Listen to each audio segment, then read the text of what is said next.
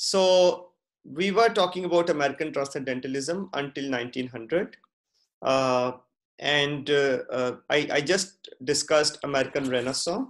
So American Renaissance is a period before the Civil War of 1861 to 65. And the two major writers or two major works in those times are Moby Dick and Leaves of Grass. Moby Dick is a novel. It's basically, about a whale, and it has been written by Herman Melville. Leaves of Grass is an epic poem by Walt Whitman. Now, the Transcendental Movement. The Transcendental Movement basically, if you could see this definition, individualistic, humanized, imaginatively heightened, not conventionally religious, but spiritual engagement with the natural world. So there were some schools of thought in American tradition which argued that in order to understand our world better, we need to have a direct relationship with the nature itself. And by which they meant that they do not necessarily have to have a belief in a divine. Rather, the nature itself can serve as a divine. Okay. So two major writers from there are Rolf Emerson and Henry David Thoreau. In fact, they are said to be the founder of the Transcendental Movement in the United States. And then Gothic canon in America, Edgar Allan Poe, Nathaniel Hawthorne. So basically, both of these writers were famous for their mystery writings. Okay, their writings were full of element of fear. Poe was a famous short story writer. Hawthorne was a novelist. And then in the American history, American literary history, African American have a very important role to play. So American history is kind of tarnished by the element of slavery. Okay, so some of the writers kept reflecting the notion of slavery in their works. I don't know this whose iPhone.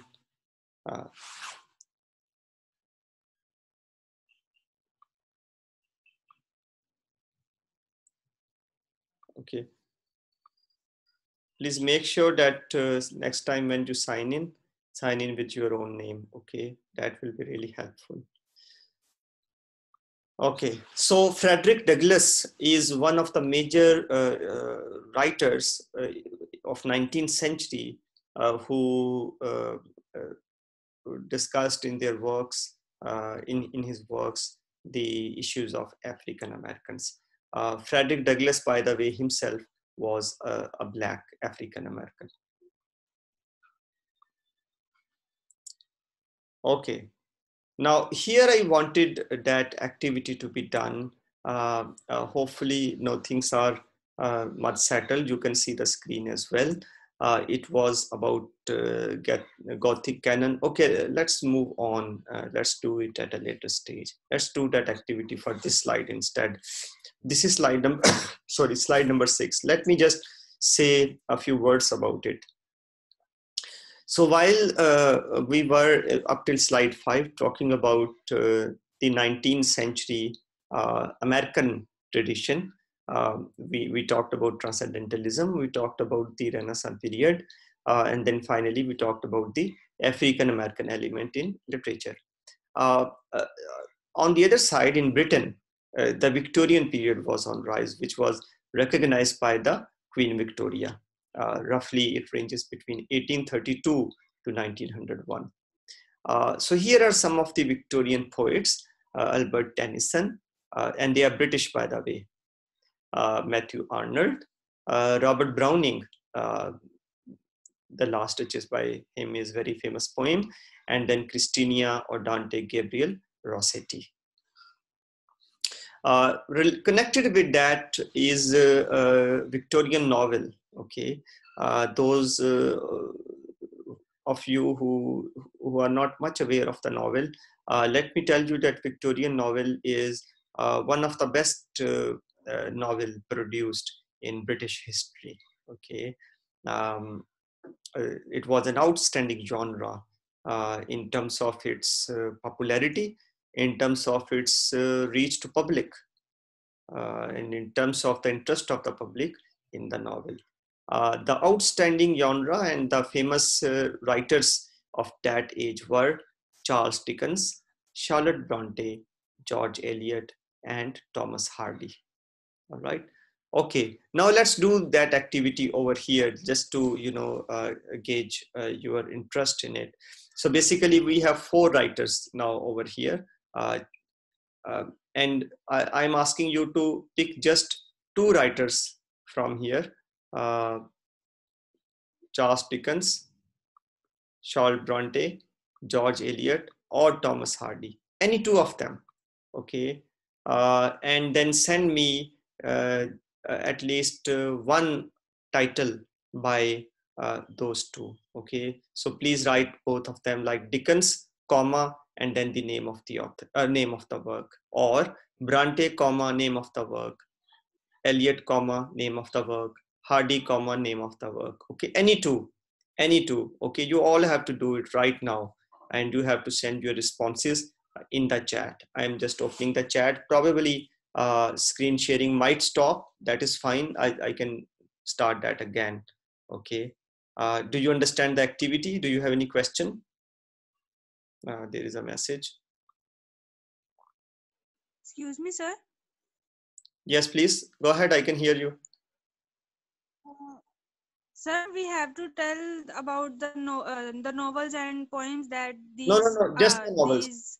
Just the novels. Just the novels. Just all yeah, names of novels. Slide number 7. Just works by 2 of the novelists. Any 2 of the novelists. So Amna, for example, has written Bronte, Jane Eyre, and Dickens' Great Expectation. That is excellent. Isha has So written we have to tell Bronte. Go ahead. I'm listening. Go ahead. So we have the names of novels that written by Charles Dickens. Yeah. So can you put it in the chat box? Okay, sir. Good. Thank So Isha Hardy, the mayor of Casterbridge, Zan, Charles Dickens, Oliver Twist, excellent. Afra Siab Hardy, Jude the Obscure, good. Amna Munir, Charles Dickens, Oliver Twist, and Great Expectations. Muhammad Zan, Thomas Hardy, Old Man and the Lady. No, please check this one, Muhammad Zan. I'm not sure about Thomas Hardy's Old Man and the Lady. Please recheck it. The Pickwick Paper by Dickens, Amna Ghani, excellent. Ramsha Charles Dickens, okay. Bleak House, good. Go ahead. This is Binish Anwar, Tale of Two Cities by Charles Dickens, very good. Kashmala, Charles Dickens, A Christmas Carol, okay. Faisal, Hardy, Far from the not Madding, okay. Okay, all right, Madding Crowd, and Dickens' Great Expectations, and then Sher Ali, Hardy, Jude the Obscure, yes. Abru Fatma, Hardy, Return of the Native, excellent. Aniba, Eliot, Adam Bede, and Middlemarch, yes. Though Middlemarch is written in a different way, please check with that. Rania Khan, Dickens, Oliver Twist, Amna Munir, Jude the Obscure by Thomas Hardy. Buzz Aiza, I think. So Hardy, Jude the Obscure, good. Muhammad Zan, I think he's telling the second work. Hardy, Mayor of Casterbridge, excellent. Kashmala, Silas Marner by George Eliot, good. And Abir Fatima, Hardy, The Well-Beloved, please check with it. I'm not sure about this work. But the other one is fine, Dickens, The Christmas Carol. George Eliot, Ramsha is telling The Mill on the Floss. Rania Khan, again, Eliot, The Mill on the Floss. And who is this roll number? Please, all the roll numbers in future, enter with your names, okay? Anyways, the work is Eliot, The Mill on the Floss, and Dickens, Oliver Twist. This is fine. Anipa, Hardy, The Woodlanders, yes. and Bini Shanwar, Jude the Obscure by Thomas Hardy, good. And Hijab, Zahra, Dickens, Oliver Twist, and A Christmas Carol. And then Mubashira, Great Expectation by Charles Dickens. Hijab again, Hardy, Jude the Obscure, good. Tuba Safdar, Charles Hard Times, yes, good. Okay, excellent. I think most of you have shared your works already. Amna Ghani, Jude the Obscure by Hardy, and Muhammad Ahmad, Charlotte Bronte, Jane Eyre, and Charles Dickens, Oliver Twist, good. Ramsha, Thomas Hardy, Two on a Tower. No, please check this one, Ramsha. This, uh, no, this is not a work by Thomas Hardy. Bini Shanwar, Far from Madding Crowd, yes, by Thomas Hardy, and I think Isa, Charles Dickens, Bleak House, and then Rania Hardy, The Mayor of Casterbridge, Nadia Ali, Charlotte Bronte, The Professor. Okay, though I'm not, I haven't seen this work though, but I'm not sure either if it is one or not. Okay, Abu Fatima Adam Bede and by Eliot, and Nadia Ali Charles Dickens, Big Papers. Okay, I think this is good work. Okay, you are really active at your end. Okay, so please tell me, can you still see the slide? Yes, sir. Yes, sir. Okay. Yes, sir. I got the answer. Okay, good. Let me just close the. Okay. Now, students, I'm moving on to America, the realist period.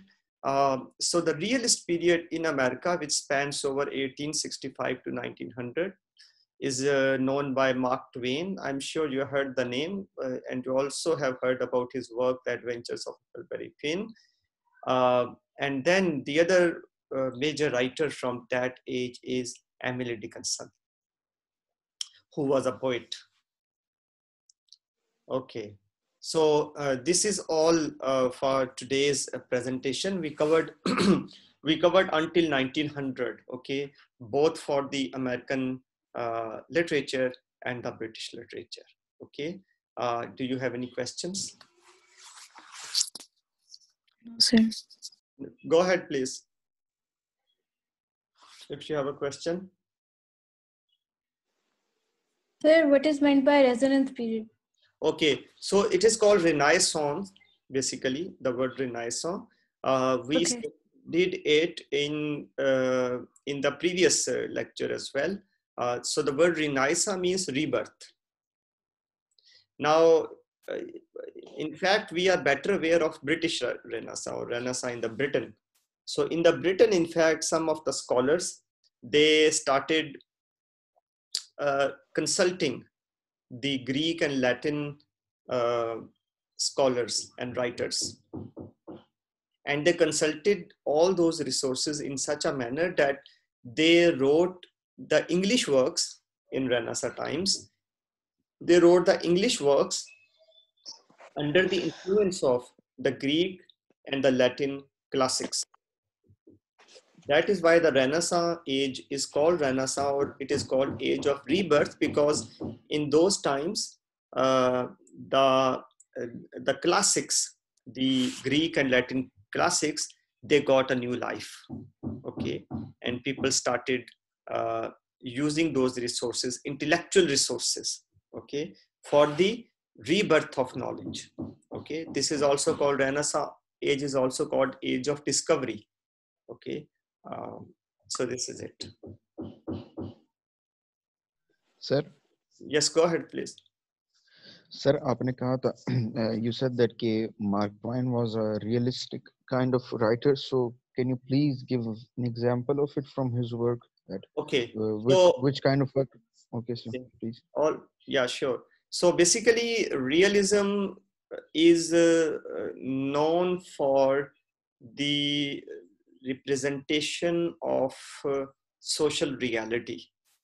Okay, so you do not always write a literature which, for example, is highly imaginative. Okay, so I can give you example of say a romantic poem or a romantic novel, okay, you might notice if you read a romantic poem in any language, you might notice that in a romantic poem, uh, the poet mostly expresses his or her feelings about, an assumed person or assumed beloved. Okay, no, notice the word feelings. All right, so in a romantic poem, what you will read is not the representation of the social reality, rather the inside feelings of the poet. So if you read Huckleberry Finn, for example, uh,